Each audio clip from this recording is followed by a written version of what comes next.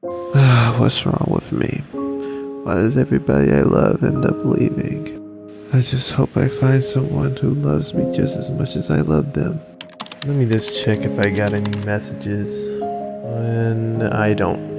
That's not surprising. Maybe I should just try putting myself out there more. I don't even know why I woke up today.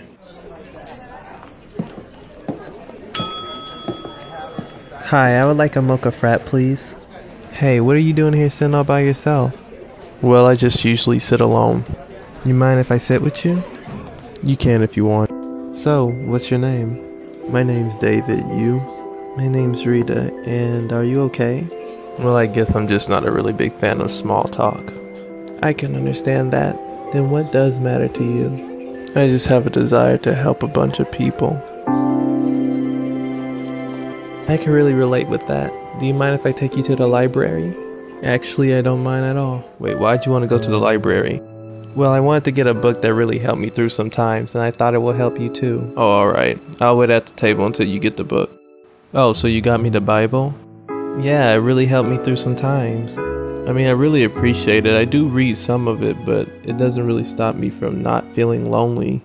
Well, do you actually believe in the words being said? Because in Hebrews 4:12 it says, "For the word of God is living and active, sharper than any two-edged sword, piercing to the division of soul and of spirit, of joints and of marrow, and discerning the thoughts and intentions of the heart."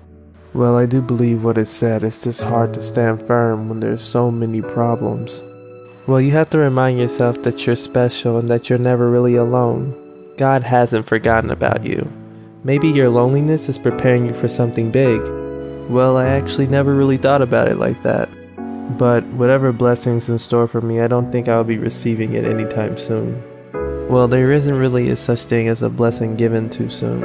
Anything God's prepared for you, He'll give to you at the right time. Thanks for the knowledge, I really do appreciate it. It's really no problem. I felt the need to share the word with you. You should actually take the Bible home. I feel like it will really help your spirit. I definitely will. I can't believe I met that girl today. Just to think a day ago I thought I wasn't going to meet anyone. Wait a minute, is that a homeless person? Maybe I can help him out.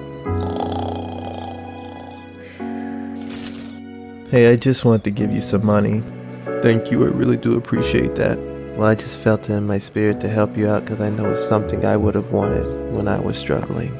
Well, this really helps me a lot because sometimes it feels like I'm just waiting on death because people walk past me every day and don't even acknowledge me, so I really appreciate you. So many people claim that they have love, but very little of them show it. And a lot of people don't even feel it. Well, I definitely feel you on that. It's hard to come across people who actually try to live in love. But I truly don't believe this is your end. In Psalms 91:14-16, the Lord says, "I will rescue those who love me. I will protect those who trust in my name. When they call on me, I will answer. I will be with them in trouble. I will rescue and honor them. I will reward them with a long life and give them my salvation." So just remember, if you have faith in the Lord, anything is possible. By the way, what's your name? Well, my name is Gaston, and I appreciate you saying that to me.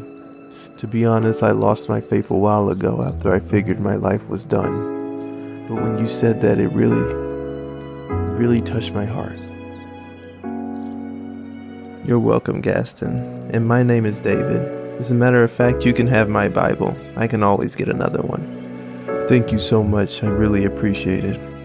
You're welcome.